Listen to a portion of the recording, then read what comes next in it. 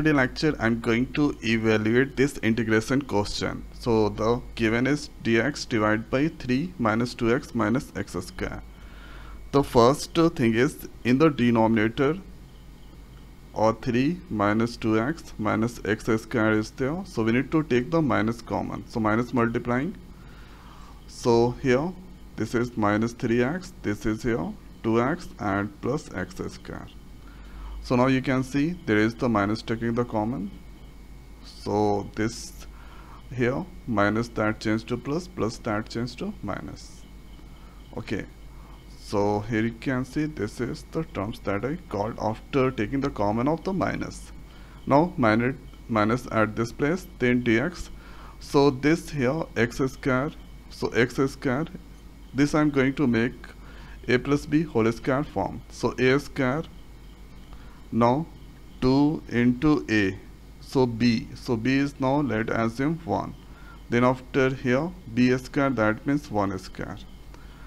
So here a square plus 2ab plus b square. So here you can 2x, 1 is the hidden, so that 1 I have written there. Then here 1 square. So 1 square that added, that means we need to subtract 1 and minus 3 is there. So here this we can write x plus 2 whole square, a square plus 2ab plus b square. Then after that here minus 3 is there. So minus 3 minus 1 that is here minus 4. So this we can write here, or this is x plus 1 whole square, a square plus 2ab plus b square. Then minus 1 minus 3 that is minus 4. Okay, so in this place we can write x plus 1 whole square, and here after minus 3 minus 1 that is 4 that come. So x plus 1 whole square minus 2 whole square.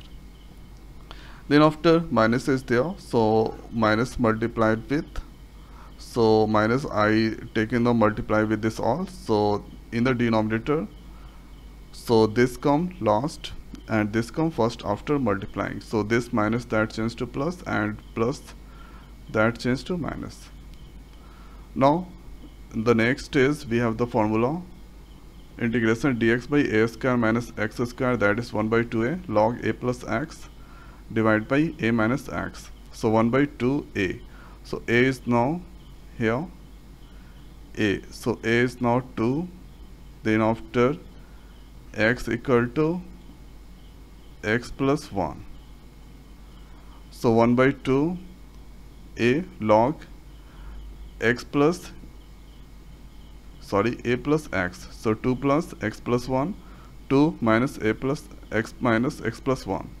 So after doing the calculation, 2 into 2 4 log 2 plus 1 that is 3. So x plus 3, and here if you do the calculation, 2 minus multiplying, so minus x minus 1.